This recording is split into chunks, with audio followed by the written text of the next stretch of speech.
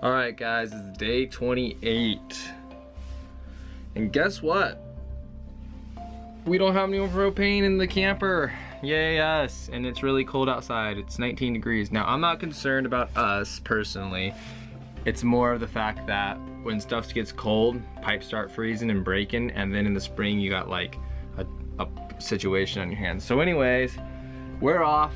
Me and Joshua here. He's helping me today. Let me show you a little of the outside, just how much snow is going on.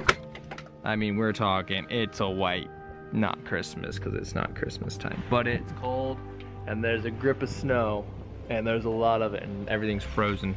And it's still snowing, and it's like 2 o'clock. So, we are off to find us some heaters. That's the adventure for today.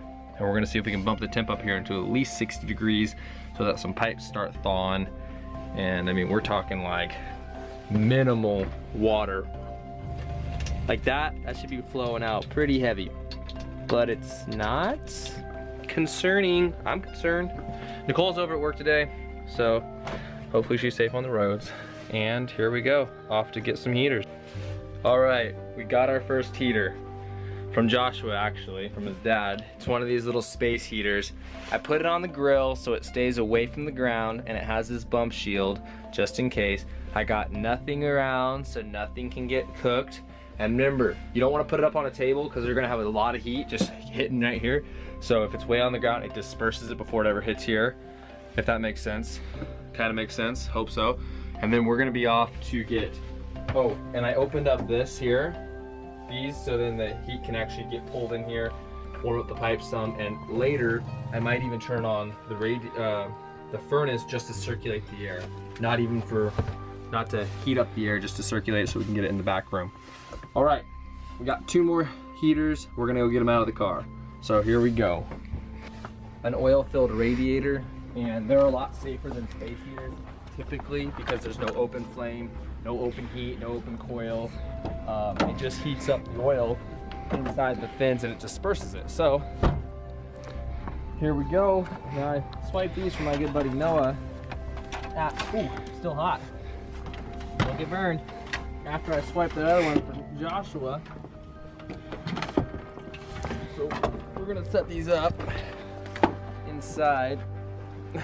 Now I'm only doubling these up because, like I said, I just want to take care of all of this cold pipe situation just right off the get-go. Tracking in the snow. Pretty straightforward, right? Not a whole lot to them. They do have a thermostat, controlled heat, temperature, and all that good stuff. So let's hook one in and I'll show you just how quiet they are. So I'm texting Nicole's dad, telling him how this works. Just so, because you know it's his camper and everything, so I just wanted to be ease of mind. And take a look at this. We were just at 30 degrees on the temp gauge here. Let's see if it'll focus. And it has already gone up. You can't see it. It's already almost at 50 degrees, which is insane. This thing's only been on for like 20 minutes. These, on the other hand, don't really emit so much extreme heat. So what I'm gonna do with this is just so we can fluctuate a little. I don't necessarily want it on the carpet, but I think I'm gonna put it right here, right in front of the doorway. Put our laundry basket here. Put this right here. I do like to keep a buffer zone, a couple of feet around everything, because you just don't know, you know. Might have generate a little more heat than we're looking for. Plug this dude in.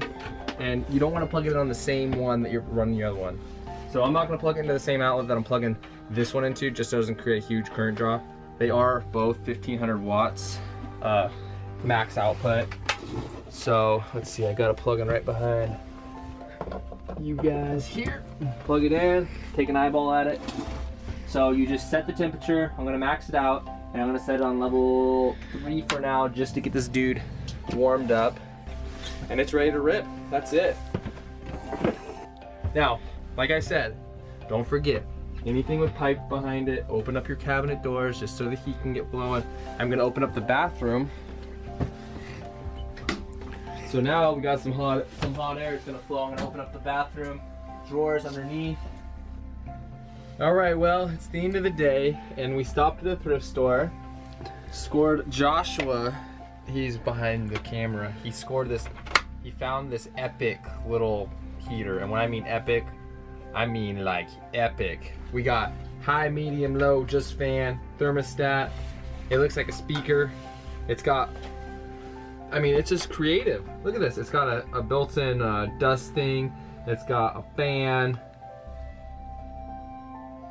I don't even know, man. It's got it all. Check this out. Oh, by the way, okay, just so all you folks see just how efficient that these bad boys are, take a look at the temperature. It's ridiculous. We just walked in. I mean, we're cooking with electricity. I don't know if you can, what is that reading, Joshua? 80, 79, 78 degrees?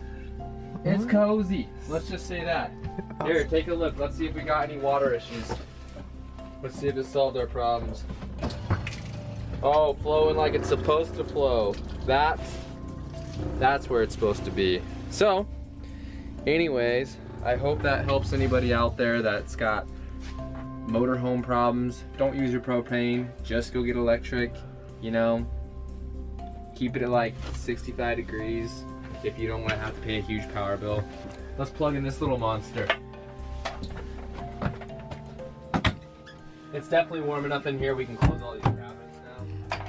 But look at this beast. Just because I know you guys can't see the power of the wind, let me demonstrate just how much. Okay, so we're gonna turn it to high, we're gonna turn it to high heat. Look at this thing, the output.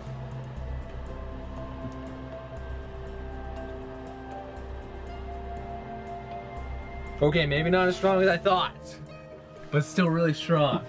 You can cook a marshmallow on that. All right, that's the end of the day, folks. End of vlog. See you tomorrow.